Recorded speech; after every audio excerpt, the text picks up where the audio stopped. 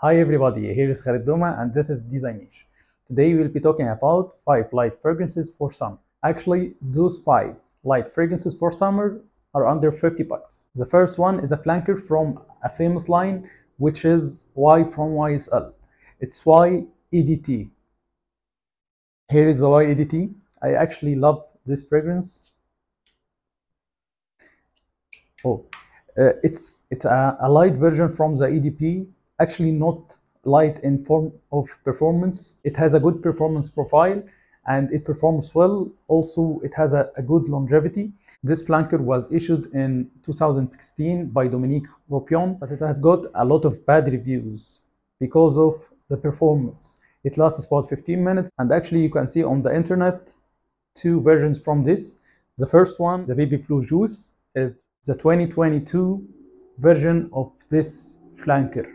It has been reformulated but to the better version from this flanker. It has a very good performance, a very good longevity, a very good projection, and you will get a tons of compliments later. What appeals me in this bottle or this flanker is that it's a less sweety version from the EDP, and also it's a fresher version from the EDP. The EDP usually cause me headaches and so on, but it's the most famous one from the line.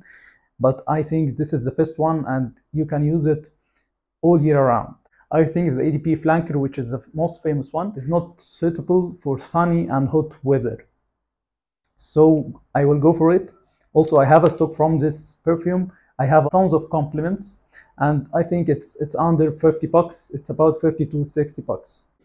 The second one for today is Guerlain L'Homme Sport. Actually, this is a new patch, I think 2022. I think the old version was richer than this.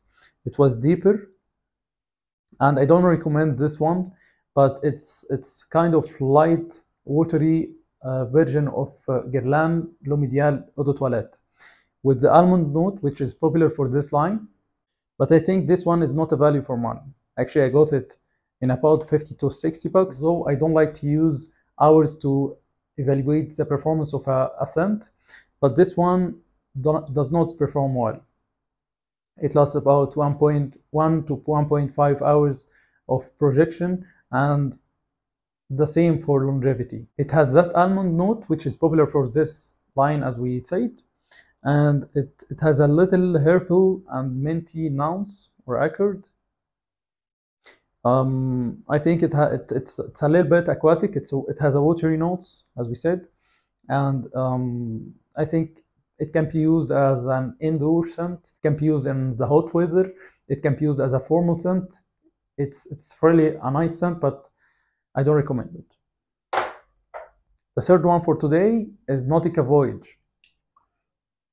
Actually, the worst thing in this perfume is the atomizer. The atomizer, you have to use about 15 to 16 sprays, but it lasts all day long on your skin, also on your clothes. It has a green apple note. You can smell cucumber or a melon note, as the one in Clos de Chanel Eau de Parfum. And I think this is the best one to buy from $20 to $25.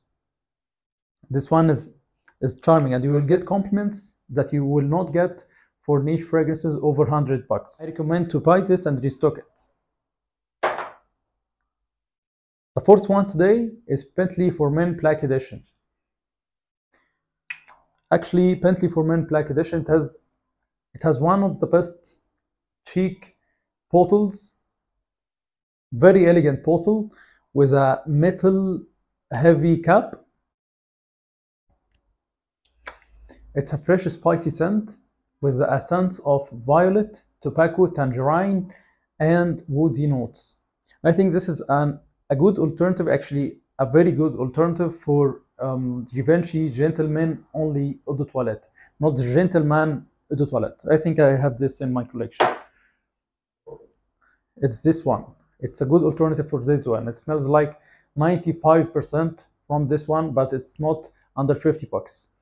I think this one is discontinued. I think it's discontinued now, and it smells about 95%, but this is a sweeter version of the Bentley for Men Black Edition. The fifth one today should be Versace Pour Homme, but I don't have this currently in my collection.